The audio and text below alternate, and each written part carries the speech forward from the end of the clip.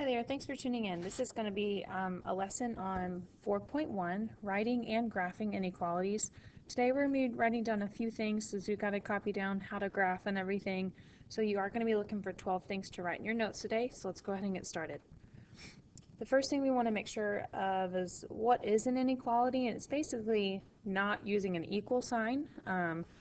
These are all of the symbols that you'll see whenever we're talking about inequalities: less than or equal to, greater than or equal to, or not equal to. What I would like for you to copy down on this screen is this table right here, and these are just the symbols and what they mean, and maybe some other words that you're going to see them here in a moment, just because that's going to help us write an inequality. So go ahead and take time now to pause the video and copy this chart first. Once you're done, go ahead and click play so you can go on to the next thing. So this is where we're going to write inequality with using those keywords from our chart. A number q plus 5 is greater than or equal to negative 7.9. Write this word sentence as an inequality. Well, we already know how to write q plus 5. And then greater than or equal to is going to be this symbol. And then negative 7.9 would go on the other side. It's basically like writing an equation, except you're replacing the equal sign with the inequality symbol. Okay, so you are going to try 2 and 3 on your own. Maybe use the chart to help you figure out which inequality symbol you're going to use. Go ahead and pause the video and click play when you're ready to check.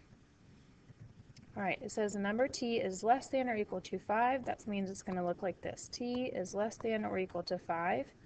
Or you could write it as 5 is greater than or equal to t. Notice how the symbol in both of those examples is open to the letter or to the number 5. So that's technically still meaning the same thing. It's still showing that t is smaller and 5 is bigger. And number g subtracted from 6 is no more than 3/4. Well, I know if I wanted to subtract a number from 6, I would start with 6 and subtract g. And then when something says it's no more than 3/4, that means it can be equal to 3/4, and it also can be less than 3/4. That means that we're going to be choosing less than or equal to 3/4. No more than means up to 3/4 or below, so less than or equal to. How did you do on 2 and 3? This section is just going to say, tell whether the number they give you is a solution of the inequality. All you're doing is plugging in whatever number they give you to see if it makes the inequality true. This is how you do that. Instead of y minus 5, I'd write negative 2 minus 5, and then still keeping that same inequality symbol, greater than or equal to negative 6. What I do is I would solve it to see if it produces a correct solution. I keep change to make it negative 2 plus negative 5. That's going to give me negative 7. Is negative 7 greater than negative 6? No, it is not, so this is not a solution. The same thing you want to try for letter B. Again, noticing where your y is, you're plugging in negative 2.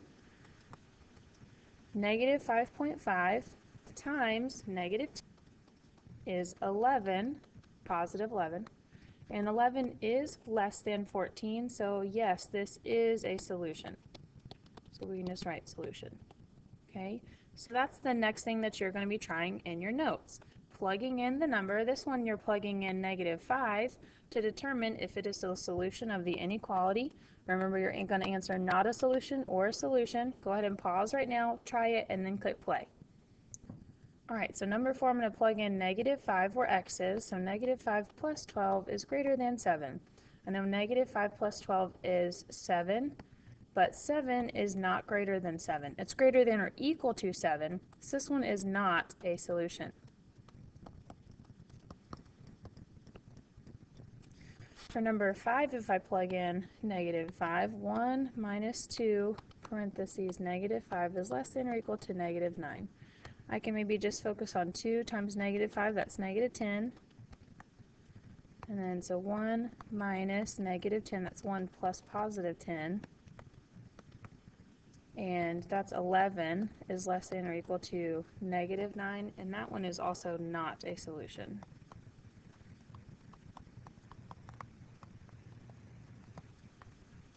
Okay, so both of those not a solution. The next portion of our notes is how to graph inequality. So you are going to copy these graphs down. You don't need to copy the whole entire graph, just maybe the first surrounding numbers. What this is saying is the open dot shows that 3 is not a solution, so everything is pointing less than 3. So how you'd write this inequality, this is representing x is less than 3. So what I'd like for you to copy down is the graph and the inequality x is less than 3. Go ahead and pause the video and write that down. Number 7 shows a closed dot, and that means it is a solution. So this one is going to show x is less than or equal to 3. Still pointing to things less than 3, but now it's equal to because it has that closed dot. So what I'd like for you to do again, go ahead and copy down this little part of the graph with the colored in circle and write down x is less than or equal to 3. Pausing to finish. So now you're going to try these, and you're going to write down x is greater than 3 and then what it looks like on the graph. All you really have to do is copy down the number 3 in the middle, and then the number to the left and number to the right. Okay, so go ahead and pause that, try it, and then click play. Okay, it says x is greater than or equal to 3. Since 3 is not a solution, we're going to be using an open circle, and we're going to point to things greater than 3. Is 2 greater than 3, or is 4 greater than 3? This one is true, so I'm going to point to what is true. I'm going to point to the 4. Okay, that's an easy way to remember which way to point. For number 9, it says x is greater than or equal to 3. That means 3 is a solution, so I'm going to color in the circle. And then again, you just decide which solution would be true. If I plugged in 2 here, is 2 greater than or equal to 3? Or is 4 greater than or equal to 3? 4 is greater than or equal to 3, so I'm going to point to the 4. So that is what your two graphs should look like for 8 and 9. These next 3 you're going to try on your own. So let's go ahead and pause the video. Again, you don't have to draw this big old graph. If you want to, just draw the section of where those numbers would lie. Okay, go ahead and pause it, click play when you're ready to check. Alright, let's go ahead and check this one. It says D is less than 2.5. So 2.5 is about here. Or sorry, less than or equal to 2.5. So that's going to be a colored in circle. And I'm going to be pointing everything that is less than 2.5.